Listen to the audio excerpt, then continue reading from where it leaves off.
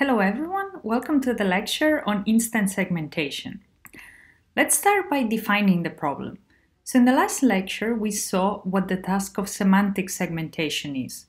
Essentially what we want is to label every pixel, including the background, into a semantic class. So we want to label a pixel into sky, grass, road, but also into objects that at the time of doing semantic segmentation we're not really counting. So essentially all the pixels that are coming from different instances of the same class are labeled with the same label in the task of semantic segmentation. You see, for example, here that we're labeling all the pixels belonging to these three cars with the same label, which is the label car. So in semantic segmentation, the objects that can be counted, like cars or people, are treated in the exact same way as the objects that cannot be counted, like sky, grass, or road. Now for the task of instance segmentation, we want to go one step further.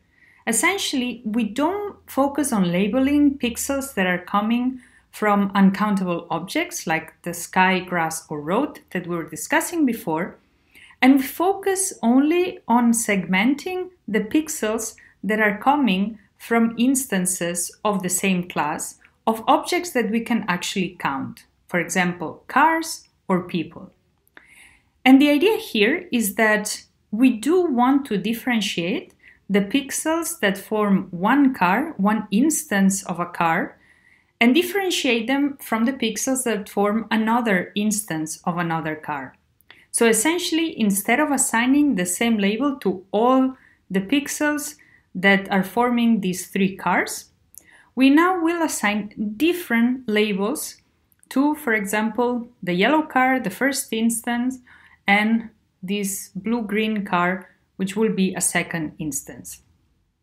So not only we want to find the semantic class of the object, but we want to find what kind of instance is that object within that class.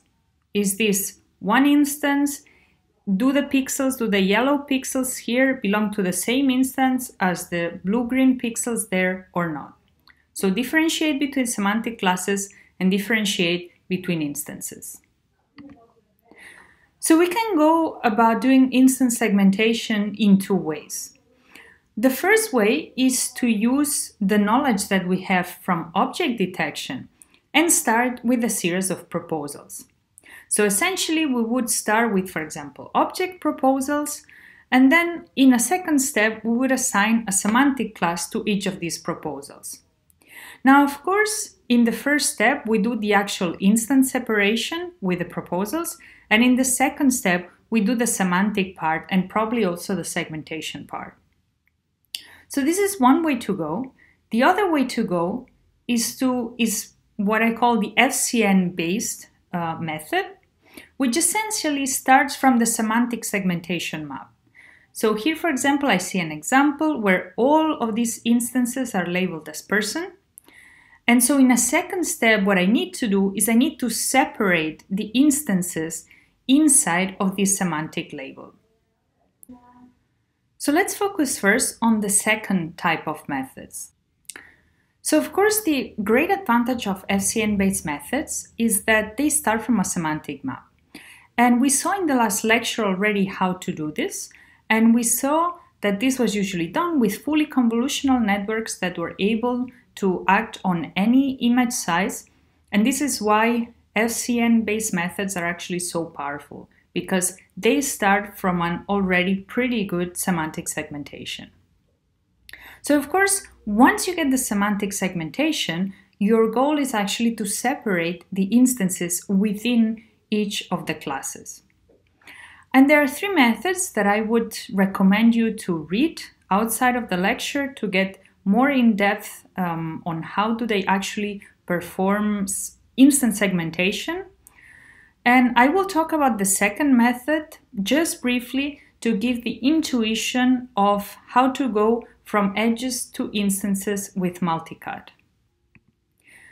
So a lot of the methods that actually want to find instances inside a semantic map, they use the concept of clustering.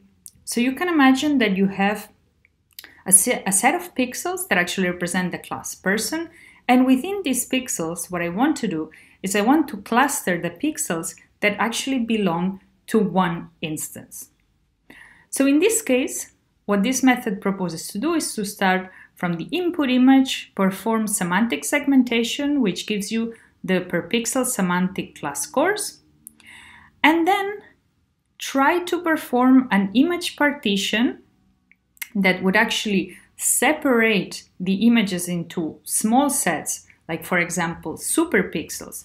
So groups of pixels that show certain characteristics, for example, a smooth transition in the color space.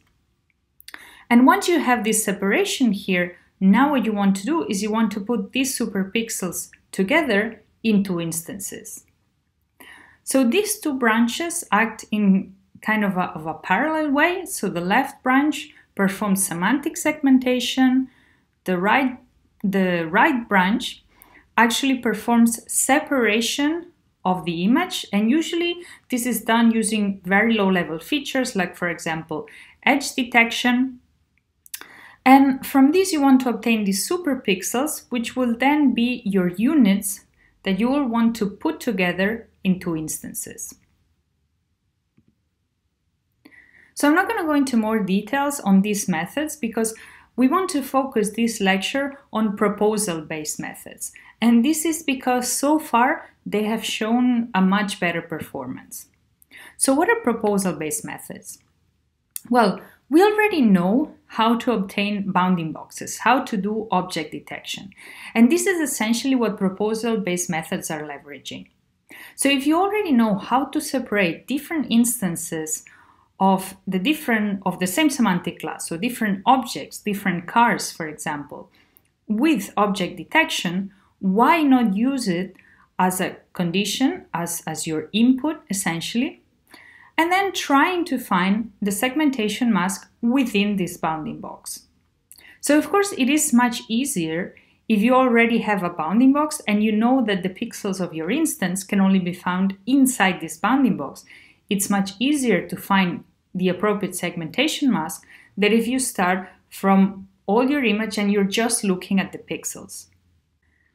There are two proposal-based methods that I want to mention, and I also propose you to read follow-up works or previous works just to see how essentially the methods evolves, how one starts with one approach and then evolves this approach to obtain better and better results.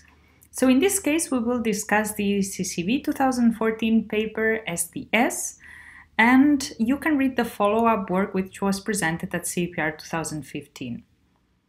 And after this, we will focus on multitask network cascades, and you can check then the previous work which was done a year before. So let's start with an overview of SDS.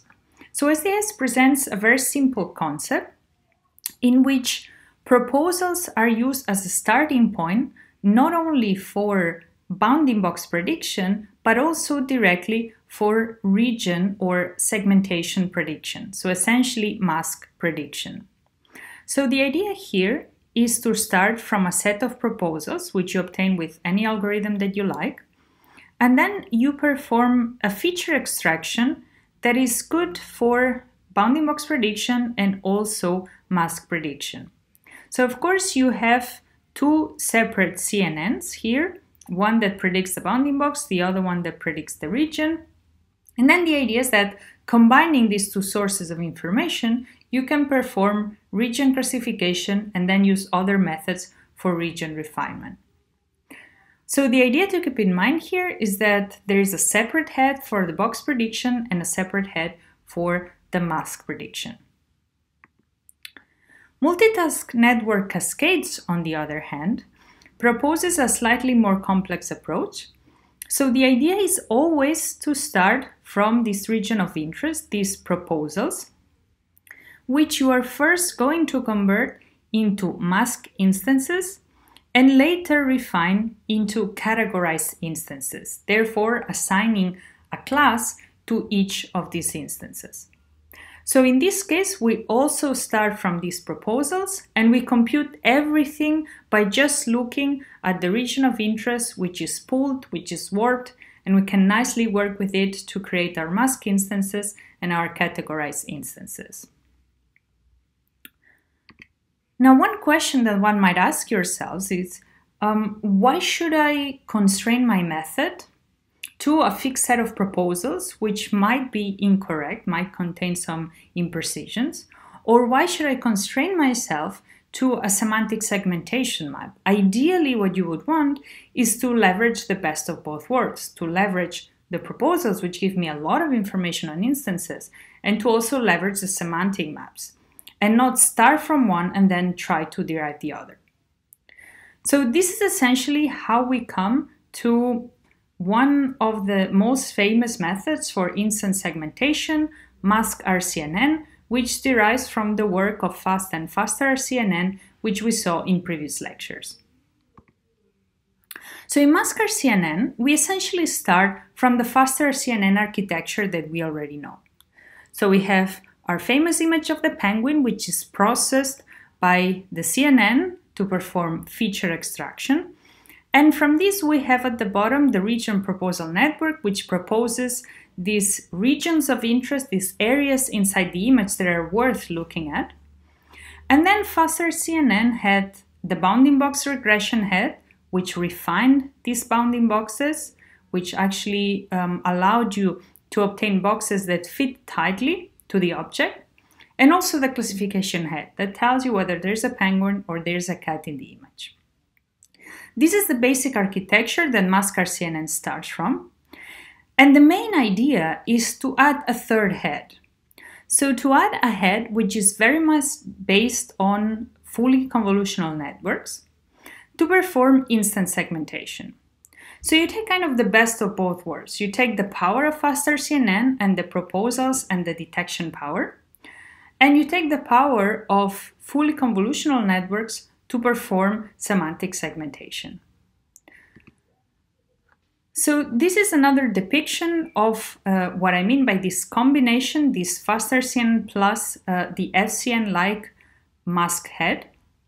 So we have the fast RCNN architecture depicted on the left. We have our regions of interest that are going to be pooled with an operation that is very similar to Roy pooling, but it's now going to be slightly adapted, and we will talk about this. So in this case, we don't have Roy pooling, but we have an operation that is called Roy align. But the idea is, again, to convert any bounding box size to a fixed representation so that then we can predict the class box, and with a series of other convolutions, we can also predict the mask. And the mask loss is essentially going to be a binary cross entropy per pixel for the case semantic classes. So we're going to directly try to predict the semantic class for that particular instance. Now, of course, the idea is that the whole instance problem has already been solved by faster RCNN. Faster RCNN already gives us this separation between objects, and therefore the mask head can focus entirely on finding out the semantic class of this instance. Now, the semantic head, as I said, is a series of convolutions, right? It is a fully convolutional network, FCN. And the idea is that you take your feature representation that still contains some spatial information. And this is the representation before we actually have the classification head and the bounding box regression head of faster RCNN.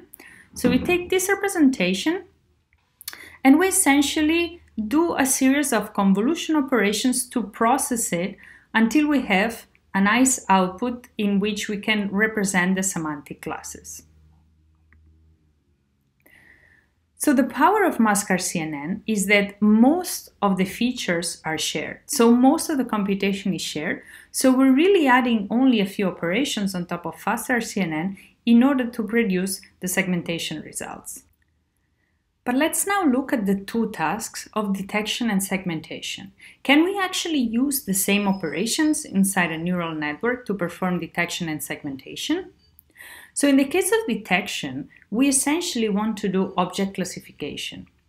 So once you have a proposal, you want to take that box and you want to perform classification. Is this a cat, is this a dog, or is this not an object at all?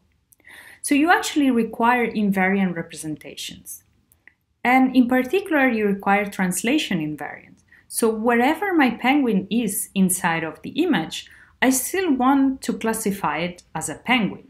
Therefore, I need translation invariant representations to perform detection. Let's look now at the segmentation problem. The segmentation problem is slightly different. So for every translated object, I need a translated mask. And for every scaled object, I need a scaled mask. Therefore, I'm going to require equivariant representations. Also, for semantic segmentation, the small objects are less important because they have less pixels and therefore they count less in the loss function. But for instance segmentation, all objects, no matter the size, are equally important, same as for object detection. So I'm going to need slightly different representations. I'm going to need to make more changes to faster CNN in order to have an equivariant network instead of a network that gives me invariant representations. So what kind of operations are inside faster CNN, and what kind of operations are equivariant and therefore I can keep, and what others are invariant and therefore I need to change in order to create mask RCNN. So let's look at the first type of operation. The first type is the feature extraction, which is performed using a series of convolutional layers. We all know that these operations are equivariant, so no problem there. And the same goes for the segmentation head, right? It's a fully convolutional network, so these operations are also equivariant. But we have one problem in the middle with faster RCNN. So remember that we had the operation of Roy pooling, and we had a series of fully connected layers, and all of these operations essentially give invariance to the representation. So these are not operations that we can keep for mask RCNN. So remember how the region of interest pooling operation was working. So if you remember, we had this proposal that is on top of my penguin. I perform feature extraction with my CNN, and now from my feature map, I'm only interested in looking at the region of my green proposal. So what I do is I put on top of this proposal an H by W grid, and then I perform pooling for each of these regions in order to obtain a map that is H by W by C. So essentially what I do is I bring all proposal representation to a fixed spatial size of H by W with this pooling operation. So what is the exact problem at this pooling operation? Let us look at the example with specific sizes. So let's assume that I have my 400 by 400 image and I have my bounding box, which is 300 by 150. Now once I pass it through a CNN, of course, my feature map has been reduced in spatial size and now has more channels. We will just represent the number of channels as C because we're not interested in how many channels we have, but we're interested in the spatial size, which is now 65 by 65, coming down from 400 by 400. So this of course means that my bounding box has also been scaled down. And for example, the height, which was before 300 pixels, is now 48.75 pixels. So now let's imagine that I take my grid, I take my H by W grid, and I put it on top of my box, which has a height of 48.75 pixels. Now what ends up happening is that I have to choose how many pixels to take into my grid. I cannot take 48.75 pixels and divide it by the number of bins that I need when I put the grid on top. So I need to make a choice, and I, for example, make the choice of 48, right? So this is the first quantization effect that we're going to see. So of course, in the output, we're going to have this quantization effect reflected because now my bounding box is not truly 300 pixels high, but it's much less due to the quantization and due to the fact that instead of taking 48.75, I took 48 as the box height. So of course you can think that this is not really suitable when you want to extract pixel-wise precise masks. If I'm already having a quantization problem only when I predict the bounding box, if I predict pixel-wise precise mask, I'm going to lose a lot of the mask only with this operation. So it is clear that Roy pooling is not suitable for mask RCNN.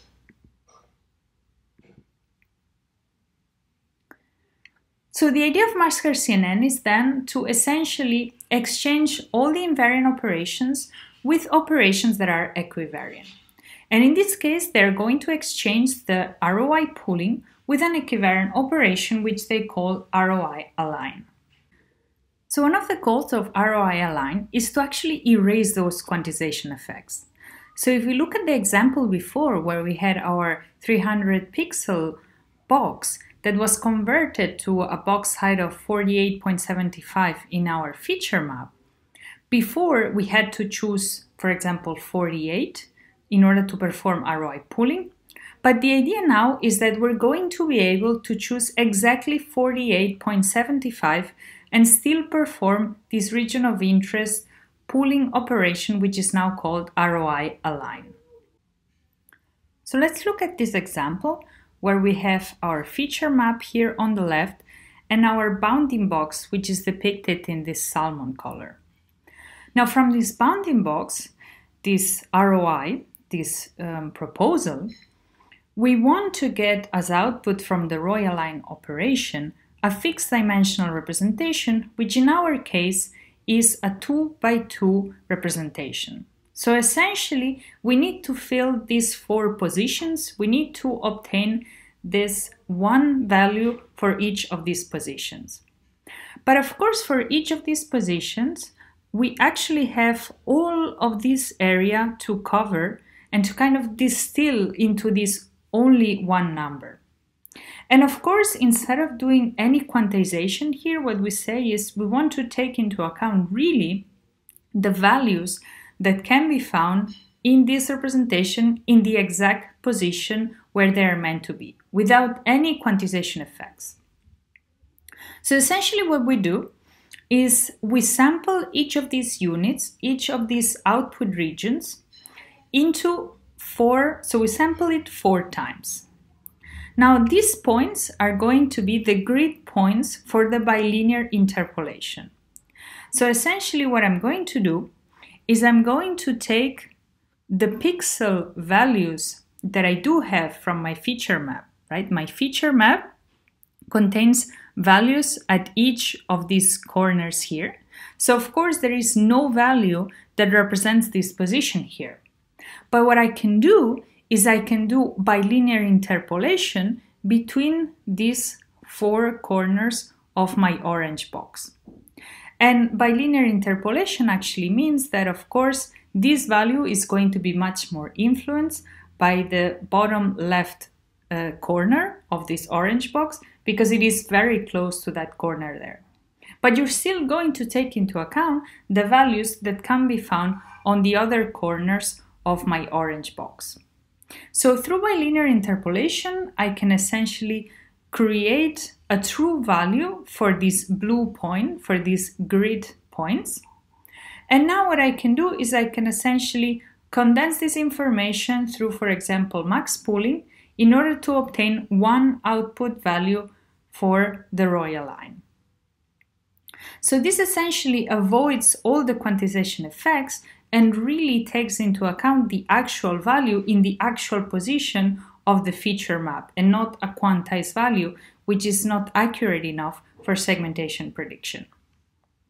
And we can see that actually mask RCNN works really well. So the qualitative results are really impressive.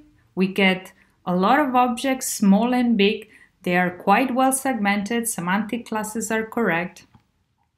And we can actually use the same network to segment lots of object categories, from person to motorbike to cub to donut.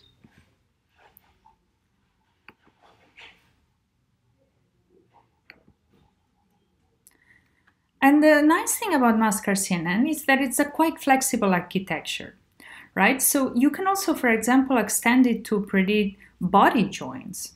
So the idea is that you can actually model a key point location as a one hot mask and adopt mask-RCNN to predict K masks, which are in the end only one pixel. So every joint is going to be represented as a mask, and you're going to predict K masks for K joints.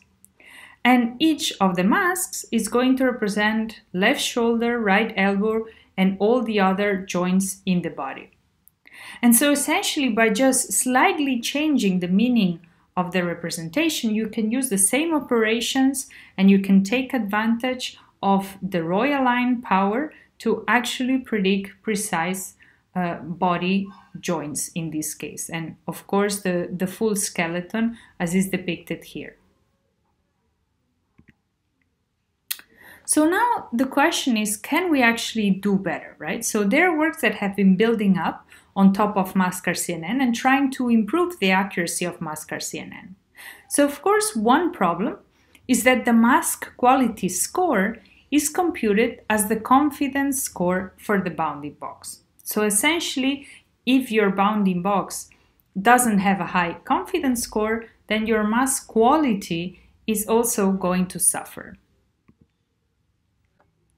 And remember that the mask loss just evaluates if the pixels have the correct semantic class, not the correct instance. So for example, in this case, where we have 3 persons, if all of the pixels inside the orange bounding box were classified as a person, then it doesn't really matter if this is the purple person or the orange person. You see that there are pixels from both instances falling inside the orange box.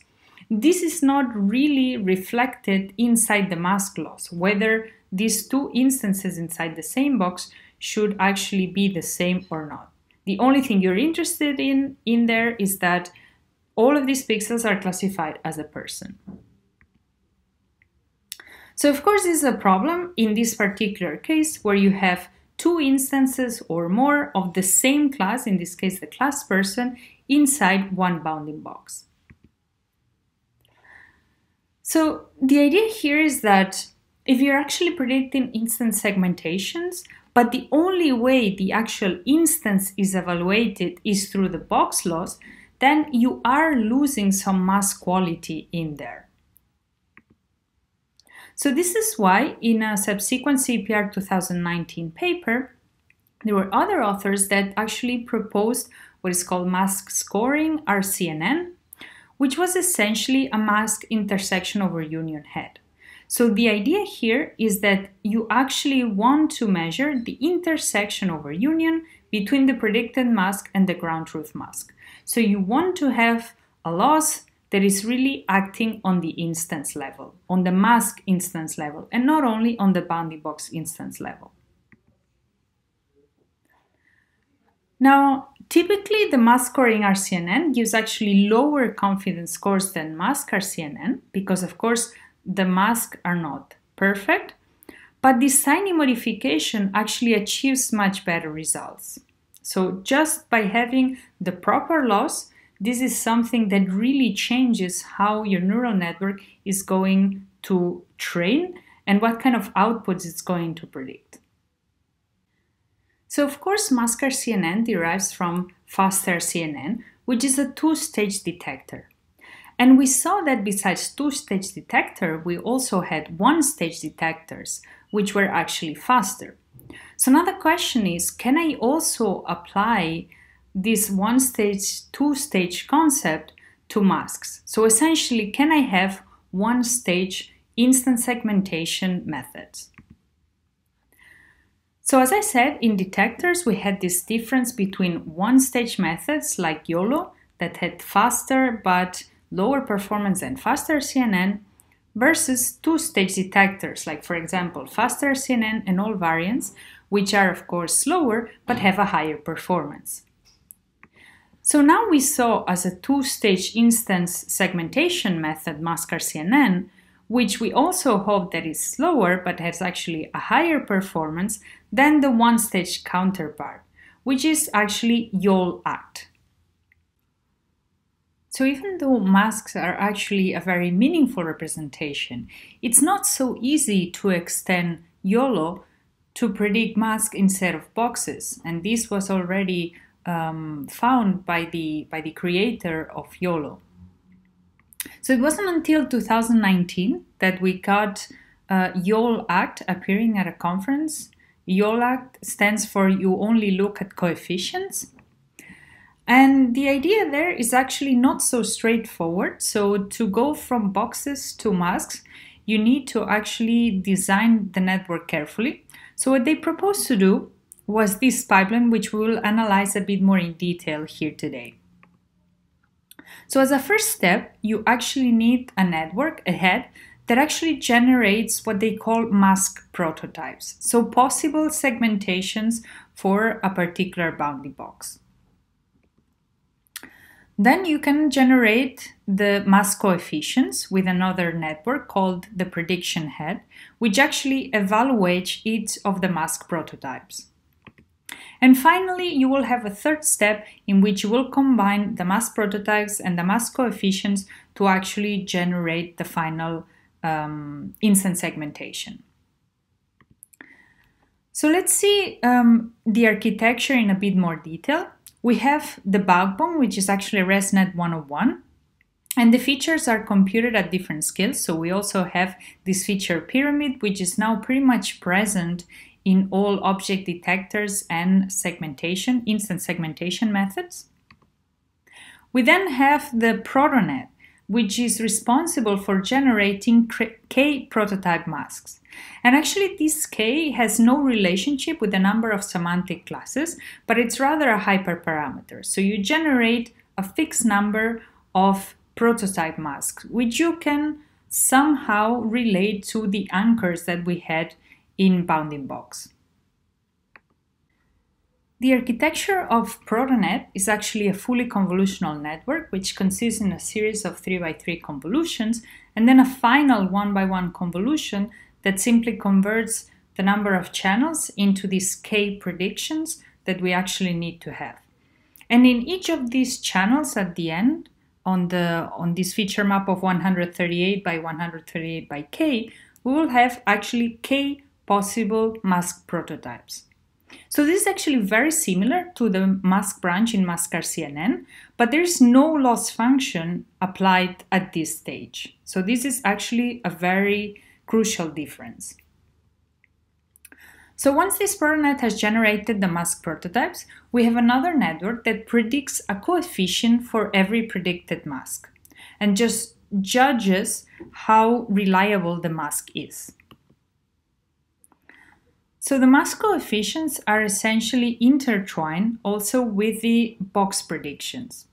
So essentially we have a series of anchor boxes that one can predict, and one can predict the class of the anchor box, a regression to actually fit this anchor box tightly to the object, and then these K coefficients, one per prototype mask and per anchor. So note here that we have W by H and then multiplied by K, which is the number of prototype masks, and multiplied by A, which is the number of anchor boxes.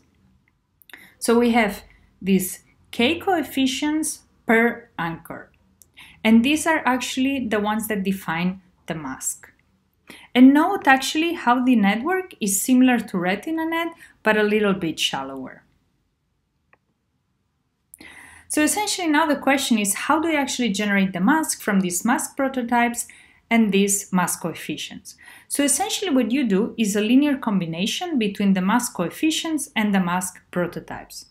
So you're going to predict a mask as this linear combination and then pass through a nonlinearity. So in this case, P is the H by W by K feature map, the output of protonet, which is essentially the matrix of prototype masks. C is an N by K matrix of mask coefficients that have survived NMS, also Remember that the coefficients are predicted together with the anchor boxes, so the NMS can be applied on that side. And then sigma is a nonlinearity. So you can see here an example of how you actually construct the final mask by assembling these sort of pieces of masks. So you have here on the top side, first of all, these images are the prototypes, and these are the coefficients, positive coefficient, negative coefficient. And then you have, for example, the mask that has this person with the racket. Here there's only the person. Then we have a negative weight on the prototype that actually represents the racket, which what it essentially gives us is this separation between the two objects. So the separation between the human, the tennis player, and the racket, which is actually another object. Therefore, with this assembly of mask prototypes, we can actually obtain the two instance segmentations separate. One is the tennis player at the top, and the other is the racket at the bottom. And you can see that these are in fact the same prototypes that we use for both detections, and it's just about the coefficients, whether they're positive or negative, that actually define the final mask. And thanks to these coefficients, we can separate the person from the racket. Now, as a bounding box for YolACT, we're going to have a simple cross-entropy between the assembled mask and the ground truth, in addition to the standard losses, which are the regression for the bounding box and the classification for the actual semantic class. And the results are actually pretty good, so we can see that we can segment a lot of semantic classes, a lot of instances with quite a large degree of occlusion. So see, for example, these two persons being separated correctly. And the method is, of course, fast because it's a one-stage segmentation method. Now, for large objects, the quality of the masks is even better than those of two-stage detectors, but of course the quality is a little bit reduced for small objects. So for small objects, the quality is not as good as for masked CNN. Now, of course, the main selling point, right, is the FPS, so the frames per second that YolACT is able to process. And of course, compared to masked CNN, we can see that YolACT is actually much faster. It's a little bit less accurate, but of course, it depends for what kind of application you want to use it. If you want to use if you want to have some segmentation output in real time, then you have to use YolACT. This is the only method up to this point, up to 2019, that was actually reaching these real-time capabilities. So of course, if you need the real-time, then you might be able to sustain this little bit of a drop in precision. So then, of course, there are improvements on top of YolACT, right? So the authors have been actually active in developing YolACT++, and you can read the paper there. There is actually a specially designed version of non-maximum suppression in order to make the procedure even faster, and an auxiliary segmentation, semantic segmentation loss function, which is performed on the final features of the SPN. So trying to bring a little bit this idea of the FCN concept that actually looked at all the image in order to predict semantic segmentation results. Okay, so we have seen semantic segmentation in the previous lecture. We have seen instance segmentation in this lecture. And now the idea is, why not combining both concepts? So remember that semantic segmentation labels each of the pixels in the image with a unique semantic label. And this means that all cars are going to have the same label car. And it's only through instance segmentation that we can separate the different cars within this label. But the problem with instance segmentation is that it does not give us any label for the things that are not countable, for example, the grass, the sky, or the road. So the task that Panoptic segmentation is trying to resolve is actually the task of combining semantic segmentation and instance segmentation. Therefore, each pixel needs to receive a label, a semantic label, and at the same time, if possible, if the object is countable, you need to receive essentially an instance label. So for semantic segmentation, we have the FCN-like methods. For instance segmentation, we have mask-RCNN and YolACT and other derived methods. And for panoptic segmentation, we have what is called the UPSNet. Of course, now we have many more methods that are trying to solve the panoptic segmentation task, but this is one of the first methods that actually tackle the task of panoptic segmentation. So in panoptic segmentation, we have to predict both the labels for uncountable objects, which we call stuff in computer vision, so things like sky, road, grass, etc., for which you cannot really differentiate between different instances. And the labels are usually obtained with networks similar to the fully convolutional networks that we have seen for the semantic segmentation tasks.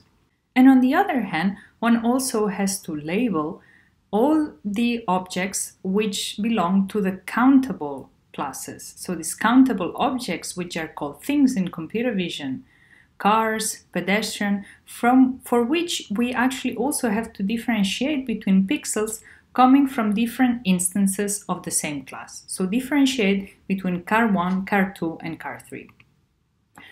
Now, of course, if we just tackle the task with an FCN and a mask-RCNN separately, some pixels might get classified as stuff from the FCN network, and at the same time, they might be classified as instances of some class from mask-RCNN. So if we just kind of put together FCN and mask-RCNN for both tasks, we might have conflicting results. So the solution that they propose in this CPR19 paper is very simple: a parametric-free panoptic head, which actually combines the information from the SCN and the mask-RCNN. So essentially what we want to do is we want to create this network that combines both the stuff classification as well as the things classification. And the network architecture looks like this. So we have a set of shared features, right? We don't want to have two completely separate networks, but we actually have this set of shared features with also feature pyramids. Then we have the semantic head on top, which is the one that gives us the semantic segmentation, and the instance head at the bottom, which is essentially mask-RCNN inspired. And in the end, we're going to have this panoptic head, which actually puts the information together and puts the semantic logics and the instance logics together to create what they call the panoptic logics. So let's take another look at this semantic head because it has some interesting design choices. So in particular, the semantic head is a fully convolutional network that outputs the semantic logics or the semantic segmentation map. And the new thing that they use in this architecture are deformable convolutions. So before introducing the concept, we're going to recall the dilated convolutions because these two types of convolutions are actually very similar. So if you remember, a normal convolution, which would be a convolution with dilation parameter 1, would be as the operation depicted here in this image A. So in this case, we have a 3x3 convolutional filter, dilation 1, which means a normal convolution, hence the receptive field is 3x3. With the same number of parameters, but now with a dilation of 2, what we can get is essentially a receptive field of 7x7. And how the dilated convolution actually achieves this is by essentially spreading these weights and not applying them to neighboring pixels, but applying them to pixels separated by 2. Same as if the dilation parameter is 4, then each element produced by it has a receptive field of 15 by 15, but we still have these 9 parameters to learn. So we increase the receptive field without increasing the number of parameters. Now, a deformable convolution is a very similar concept, but now we're not going to have this kind of stacked dilation, right? In which you just spread the weights, but always in the same way. So what the deformable convolution actually proposes to do is kind of a generalization of dilated convolutions. And in this case, what you want to do is you want to also learn the offset. So essentially, I have here my weights of my 3x3 kernel depicted in green, and now I'm going to learn essentially where to send them, where to get that information to be multiplied by the weight. So of course, dilated convolutions are a special case of deformable convolutions. So in this case, what we need to do is to get our input feature map with a conv layer. We actually learn what is called the offset field, which actually tells us where to send these weights, where to multiply these weights, or by which pixel to multiply these weights in order to create one pixel of the output feature map. And you have here the formulation for regular convolution and deformable convolution in case you want to take a look. So of course, with respect to standard convolutions, deformable convolutions are much more flexible. So you can see here a couple of convolutional layers that are acting on this image and how they create one pixel in the output space at the top. And of course, the deformable convolution will pick the values at different locations in order to compute the actual convolution operation. And these locations will be conditioned on the input image. Therefore, you can imagine that if you actually have an object with a lot of thin structures, you're going to really place your weights in precise location in order to get the most useful information and not just spread the values like in normable convolutions. So this is actually a very interesting operation for segmentation outputs, for when you actually need to have these pixel-wise accurate outputs. So let's go now into the panoptic head. So what is this panoptic head that actually puts together the mask output and the semantic information output? So we have at the top the mask, what they call logits, from the instance head, right? This comes from a masker CNN type of head that tells you where these instances are located and what is the extent of them. The object logics come from the semantic head and tell you what is the probability that this pixel belongs to the class car, the class person, etc., etc. And then you have the staff logics, which is exactly the same, but for the classes which are not countable, like sky, for example, or road. Now, for the staff classes, one needs to do nothing, right? There are no instances there, so one needs to do really nothing. So the staff logics can be evaluated directly.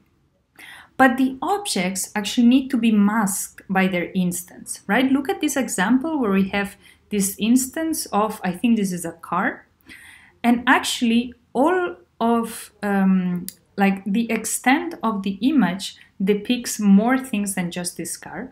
But in the end, since we're going to have this mask logic, this instance logic that actually is going to evaluate only this part of the semantic head, right? The rest doesn't really apply because we know that the object is bounded by this bounding box.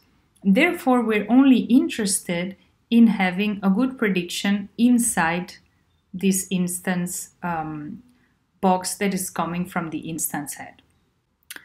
Therefore, what we're going to do is we're going to perform this operation where we essentially cut what we're interested in, what is actually inside the box that we're interested in. We cut the semantic map with the instance map, and then this is what we're going to use for our instance logics, which are depicted here in green. And the rest of the image, the rest that doesn't fit into an instance, is going to end up in this last channel here, which is actually the channel unknown. And so we're going to perform a softmax over the panoptic logics. And the key here is that if the maximum value falls into the first stuff channels, then it belongs to one of the stuff classes, right? Otherwise, the index of the maximum value tells us the instance ID that the pixel belongs to. And like this, there are no conflicts, right? Because we take the maximum over all the channels, over the instance, over the unknown, and over the stuff. So we have to make a decision between these three. And the last thing that we need to know is actually how to use this unknown class, this last class, which doesn't belong to instances or to stuff. And this is something that I would actually recommend you to read how it exactly works and what are the details on how to use this unknown class in the CVPR 2019 paper. Excellent, so we can now move to the metrics, right? We know how to measure semantic segmentation, we know how to measure object detection, but how do we measure panoptic segmentation quality? Now, the panoptic quality measure contains two parts. The first part, the first term, measures the segmentation quality, meaning how close the predicted segments are to the ground truth segments. And you can see that this is measured with the IOU, the intersection over union of the two true positive masks. So essentially not taking into account bad predictions. So this is just one part of the panoptic quality measure, the part of the segmentation quality. And now we go towards measuring the actual recognition quality. So the same as for detection, we actually want to know if we are missing any instances, which would lead to false negatives, or we are predicting more instances, which would lead to false positives. So we have in this case an example of this ground truth where we have 3 persons, 3 instances, we have a dog, and in our prediction, the sky and the grass are predicted more or less correctly, but there is 1 person missing and the dog is actually misclassified as a person. So in this case, we would have several true positives, right? We would have this light brown person matched, we would have the orange person matched, but this dark brown person is actually not found in your prediction, therefore it is a false negative. And at the same time, we have a false positive from this person, which is actually in the wrong class. So the prediction is the wrong class. So all this match, false positives, true positive computation needs to be done in a similar way as we did for detection. So essentially there needs to be a way to match ground truth and predictions. And in this case, we actually have to do segment matching. So the segment is actually matched if the intersection over union is above 0.5, and as with detections, no pixel can actually belong to 2 predicted segments. So in this case, where we have 1 cat, but we actually have 2 predictions, we compute the intersection over union of the 2 predictions, and we find that the blue prediction has intersection over union of 0.6, therefore is considered as true positive, but the top part of the cat is considered as a false positive because the intersection over union is 0.4. And of course, no 2 segments can actually belong to the same ground truth. Now, qualitatively, results for panoptic segmentation actually look pretty good, so it's quite nice what computer vision can do nowadays. And we can predict stuff classes without the instance IDs, as well as things classes with the correct semantic label, and also by separating the different instances. So for example, here we have the separation of the different classes into different instances.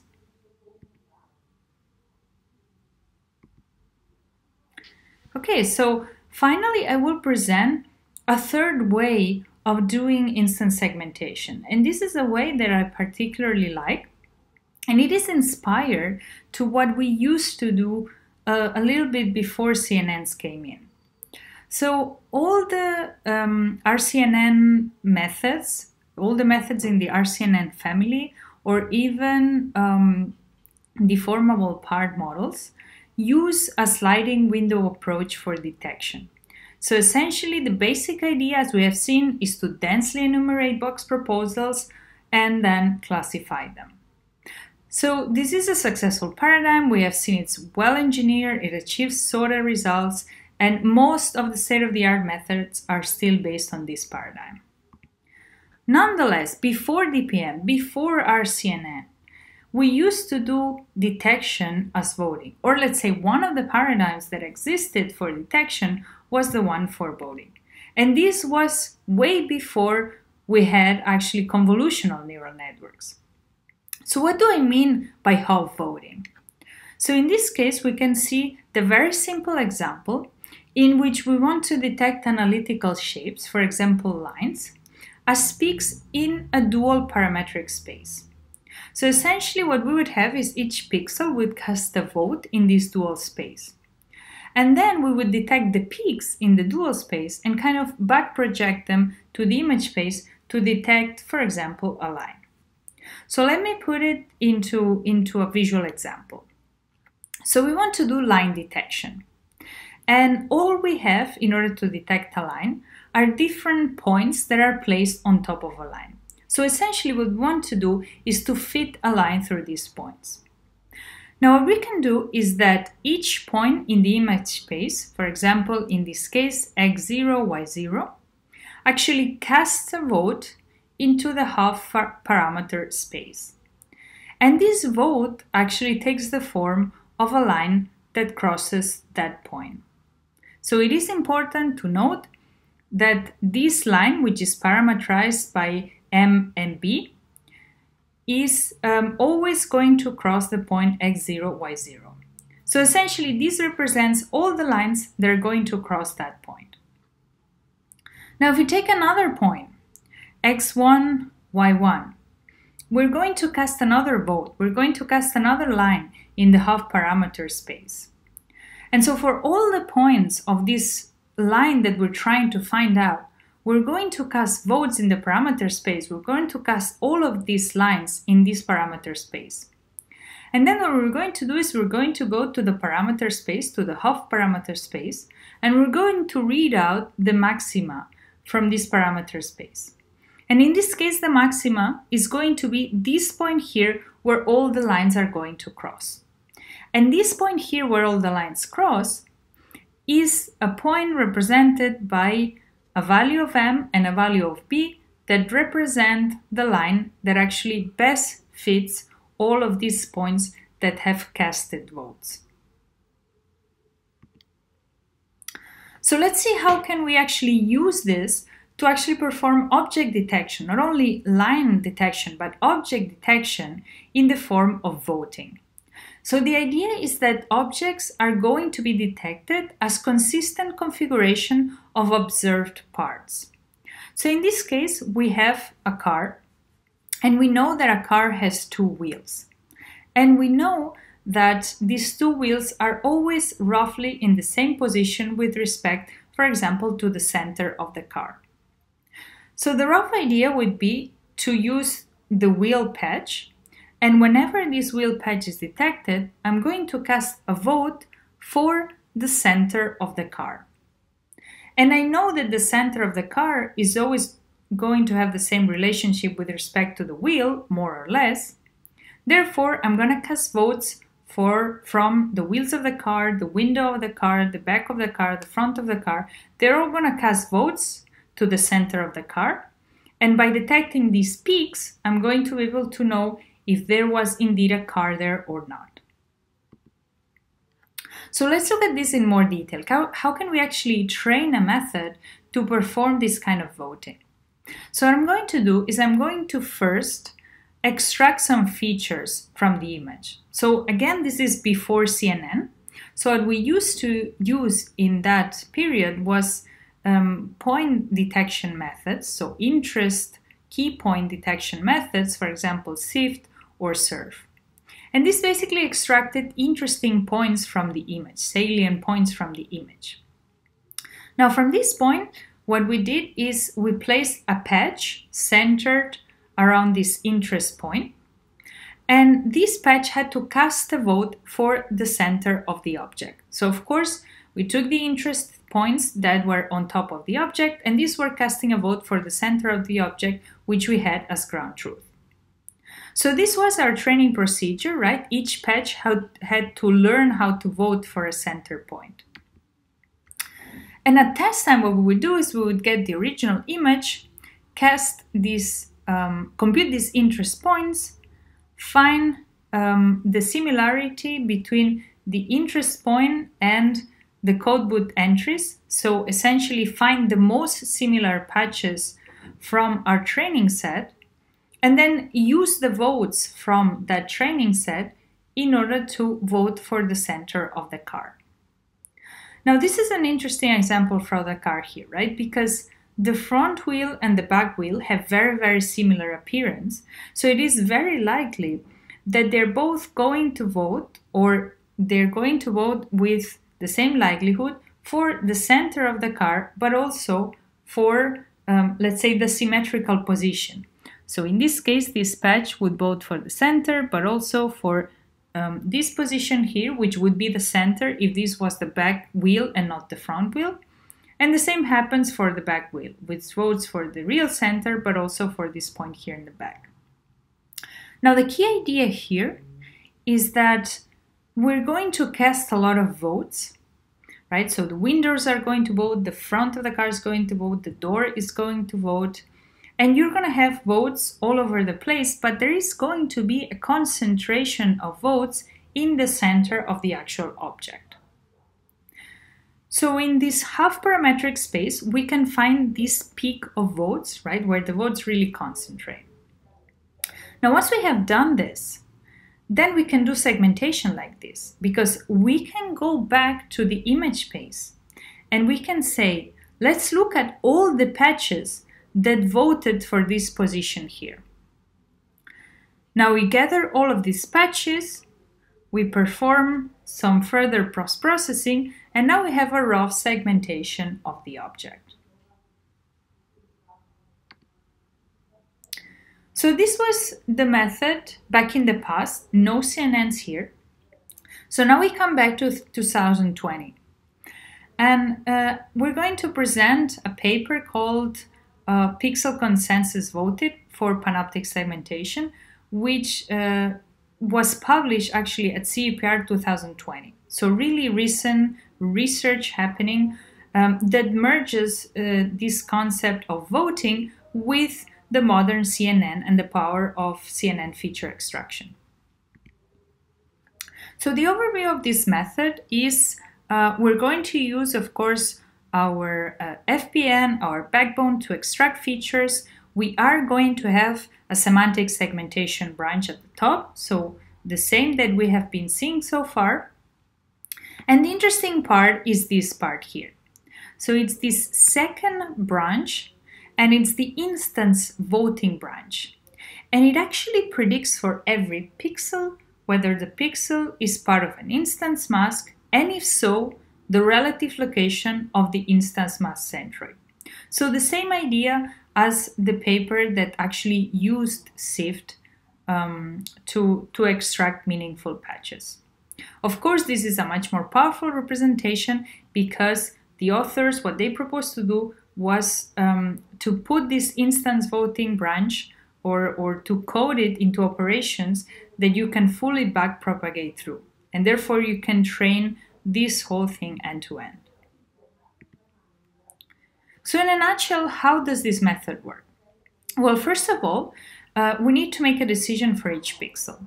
And what we're going to do is we're going to discretize the regions around each pixel, right? The pixel has a neighborhood. We're interested in looking at the neighborhood in order to make a decision about the centroid, right? So each pixel has to vote for the centroid of the object that it belongs to. So it needs to have an idea of what is going on around it.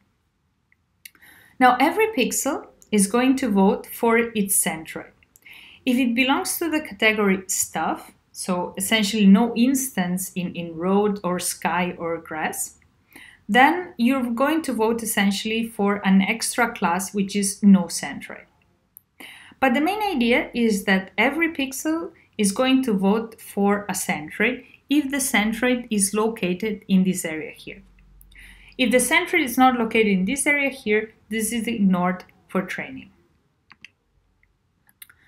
Now, in a third step, we're going to have this vote aggregation, right? Same as we saw in the half space. This vote aggregation at each pixel. And this is basically casted into this accumulator space, right? And this casting is very nicely formulated as a dilated transpose convolution. On a fourth step, we're going to detect these objects as these peaks. In this case, we have these three objects, these three peaks. And finally, we're going to do, again, a back projection of the peaks. So same as we presented for the method before, you look at who voted for that center, you go back to the image space, and you can obtain the mask, which are all the pixels that voted for that center. And the category information, the semantic information, is provided by the parallel semantic segmentation head. Okay, so now the interesting thing is how do we implement this into a neural network, right? So what the authors propose to do is to have what they call a voting lookup table. So first of all, we need to discretize the region around the pixel, right? I am a pixel, I need to cast a vote for my centroid, and I need to know where to cast this vote. So the first thing that I'm going to do is I'm going to place this voting filter centered around the pixel that has to cast a vote. And what this voting filter does is it converts these n by n cells, right, this square center on this pixel, into 17 indices. So essentially, I can cast a vote for 17 positions. Note that there's, of course, much more resolution closer to the pixel and much less resolution as we go further away from the object. Now in this case, if I am this instance mask and I'm this pixel in the instance mask, my center is the red square. So I basically need to cast the vote for the center, which is going to be on position 16. So me, blue pixel, I'm going to cast a vote which is actually the value 16. And thanks to the voting filter, I know exactly what this value means in the image space. Now at inference, the instance voting branch actually provides a tensor. And this tensor has size h by w, so image size. And the number of channels is k plus 1. So essentially k positions. Remember, we had 17 indices here, so 17 positions that I can vote for, plus 1, which is basically for the class, for all the classes that are not countable, so the sky, the grass, or the road. And now the idea is that I want to accumulate the votes in my accumulator space. And how do I actually want to do that? Well, remember again our example of the blue pixel. We get a vote for index 16 with very high probability, right? Probability 0.9. And this comes from a softmax output with these 17 classifications plus 1. 17 classes, sorry, plus 1, where each class is one of these positions in the voting filter. Now, what I need to do is I basically need to transfer this 0.9 value to the cell number 16. So I'm going to do this with a dilated transpose convolution, right? I'm going to place the value in there. And then the other operation I need to do in this particular case is to evenly distribute this value among the pixels. And for this, I'm going to do average pooling. So both of these operations are very familiar for deep learning people, for convolutional neural networks. We know transpose convolution. In this case, it's a fixed dilated convolution, and we know pooling. In this case, it's average pooling. So we can actually map all of these voting operations into essentially convolutional neural network operations. Now, these transpose convolutions, they need to take this single value in the input. And by multiplying it with the kernel, they will distribute this value in the output map. Now, this kernel is actually going to define the amount of the input value that is being distributed. And of course, when we talk about transpose convolution, in general, we talk about learned transpose convolution.